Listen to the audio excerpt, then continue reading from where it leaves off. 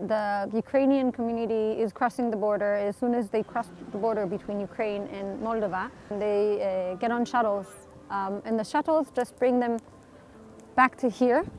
And when they reach here, it's after many, many hours, sometimes even days, sometimes even needing to sleep in this weather outside on the side of the road.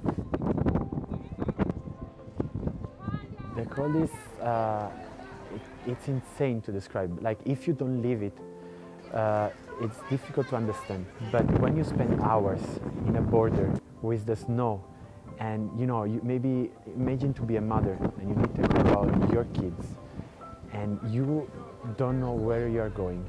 You don't know if a shelter is welcoming you. You don't know if the bus is coming, and you are on an open field full of snow and wind. I leave you the imagination. The big blue tent, that's a tent that IsraAID has put up together with a local organisation, Keystone Foundation, and we're just really trying to provide a safe, warm space specifically for mothers and babies and children, so they can take a minute to pause, try and get a little bit warm before they kind of gather themselves to continue the journey.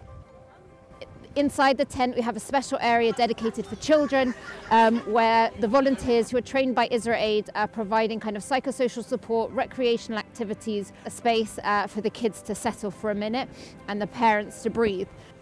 One kid drew his home, and the road they go escaped to the tent. And like you can see it, the mother is talking about it, but the kid is drawing it.